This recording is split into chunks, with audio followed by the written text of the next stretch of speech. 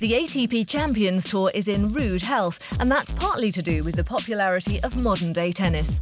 While the seniors are still entertaining the crowds all over the world, the current crop on the ATP World Tour, the likes of Roger Federer, Novak Djokovic and Rafael Nadal, have taken the modern game to new heights.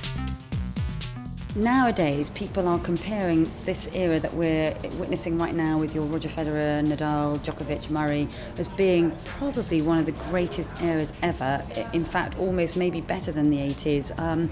And I think a lot of that maybe is because in the 80s, some of the players that were putting tennis on the mat was quite often a lot to do with like the behaviour off the court or the behaviour on the court, but not always talking about the tennis. But now the tennis is of such a high level. I mean, you have the big four basically, and but then you also have Tsonga, Del Potro, Ferrer's playing well.